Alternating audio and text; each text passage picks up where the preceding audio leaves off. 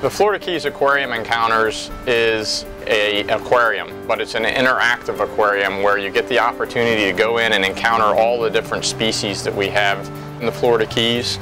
And it's really a unique learning opportunity where you get the ability to touch, feel, feed any of the species that we have here.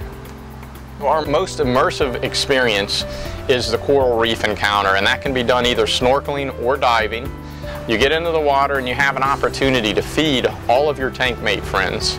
And then you have the opportunity to feed sharks, moray eels, Goliath groupers, big jacks and big snappers, just incredible predatory fish that are fed through acrylic holes and in a very safe environment.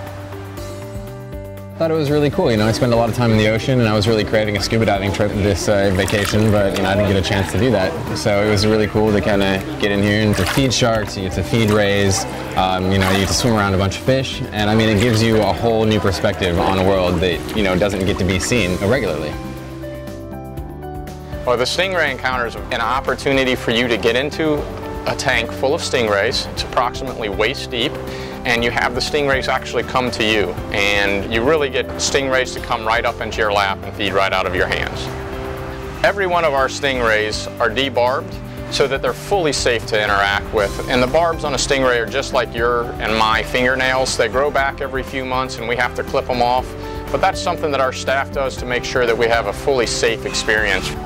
We operate in the Florida Keys National Marine Sanctuary, and the ecosystems associated from the mangrove habitat that you get to walk through all the way to the coral reef that you get to view through our tank, and the concept and the idea of making sure that we're good stewards of our environment is really what's most important and what we're trying to teach the young people and old that visit us here.